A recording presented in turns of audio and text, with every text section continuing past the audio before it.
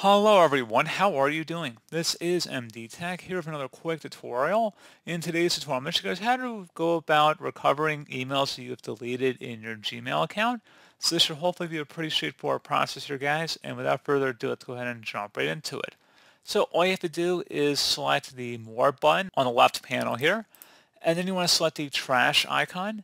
So please note any emails that have been deleted over 30 days from now will have been permanently deleted. You can't restore them. Anything that falls within that 30-day period, unless you've set up some sort of filter that is set to automatically and permanently delete certain types of emails, they should appear in here.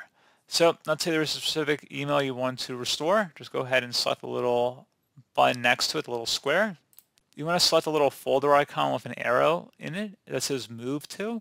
Go ahead and left click on that, and then you want to select Inbox, and that's all you have to do. So pretty straightforward process, guys. I do hope I was able to help you out, and I do look forward to catching you all in the next tutorial. Goodbye.